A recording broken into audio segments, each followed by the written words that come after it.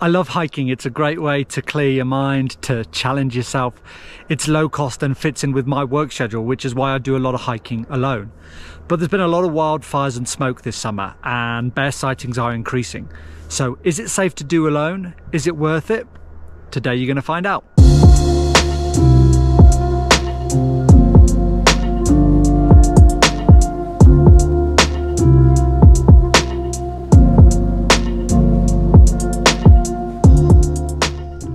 So today we are hiking the Greely Trail. This is a solo hiking adventure, and I think this is one of the best trails that nobody hikes at Revelstoke Mountain Resort. Now, I've chosen this one today for two reasons. One, this is the only trail on the resort that I have not shown you guys. We've done Kill the Banker, we've done the Stoke Climb with the Sub Peak and Mackenzie Ridge add-ons.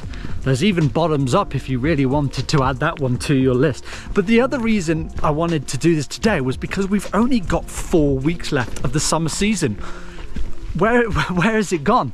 And it's been hard to get out the last couple of weeks with all of these wildfires. So I really wanted to make the most of being able to get out there and experience everything the resort has to offer in the summer while I still can.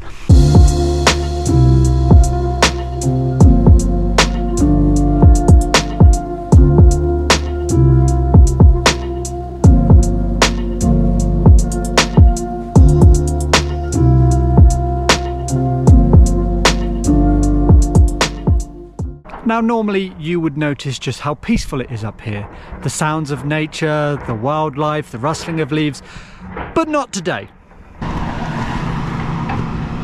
Yeah, none of that solitude stuff this time, I'm afraid. Lots of excavators, machine works going on all across the mountain. I suppose this just highlights the importance of being aware of your surroundings and being prepared for some unexpected challenges.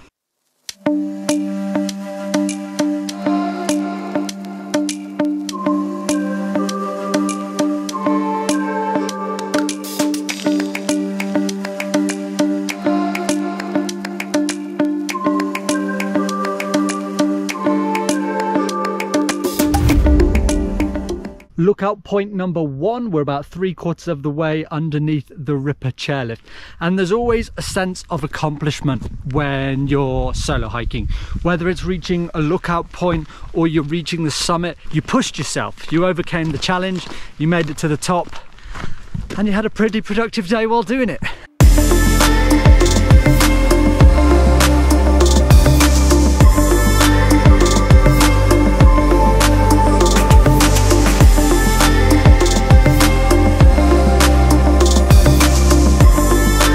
I wonder, what do you guys prefer? Solo hiking or hiking with a group? Let me know in the comments.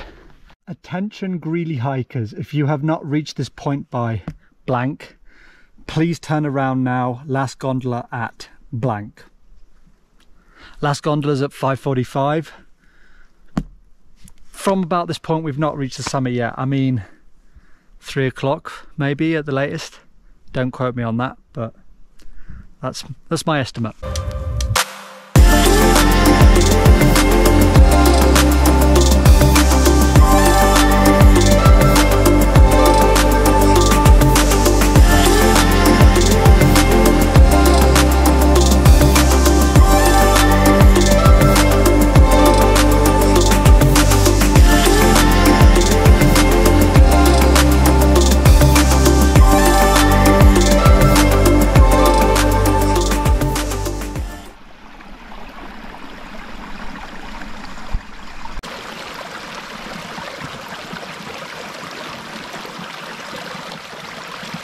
So is hiking worth it? For me, it's a resounding yes. If you're the type of person who looks for a bit of a challenge, wants to get some peace away from the otherwise hectic life, and also connect with the mountains, then this is definitely the activity to do in the summer for you. I hope you guys have enjoyed this series of videos throughout the summer. If you have, please show the video some love by giving it a like and subscribing to the channel if you are new. As otherwise, keep exploring guys, and I'll see you in the next video.